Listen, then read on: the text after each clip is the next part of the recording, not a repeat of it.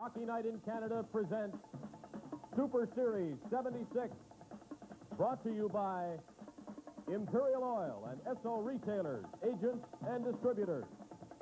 The Bank of Nova Scotia, coast to coast in Canada and in 37 countries around the world.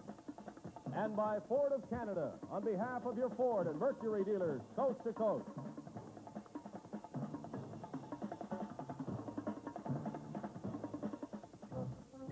Sunday in New York, Game 1 of Super Series 76.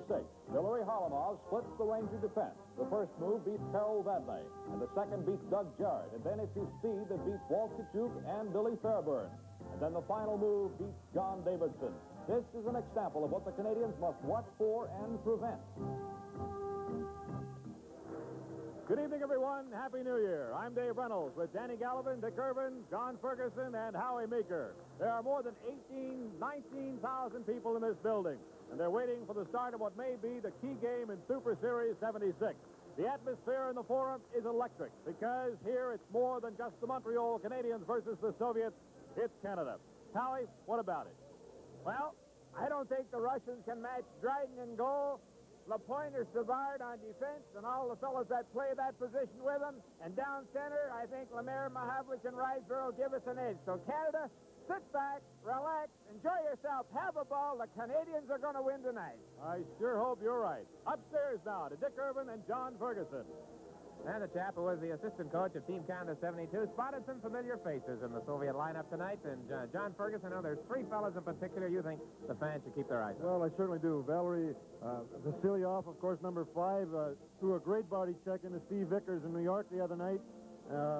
He was voted the world's outstanding defenseman last year in the World Tournament. And Petrov, number 16, who did such a great job in Esposito in 1972, scored 2 goals against the New York Rangers. And, of course, Tretiak, and he's just super. He makes a lot of great saves and works all the time in that net. So those are 3 that I'm really looking forward to tonight. John, I noticed you while the teams were warming up making some notes as you checked the Soviet warm-up. Yes, I did. 10 different exercises they did in the pregame warm-up, and they all moved, they all handled the puck, and they get something out of that pregame warm-up, believe me. I noticed the way they work the goaltenders, too, in particular. They seem to do a little bit more of that than we do. Well, they certainly do. The goaltender, they had a lot of shots, a lot of tip-in shots, 1-on-1s on the goaltender and 3-on-1s on the goaltender. Okay, John, we look forward to your comments during the game. As usual, prior to these international matches, some colorful opening ceremonies. Here they are now with public address announcer Claude Mouton.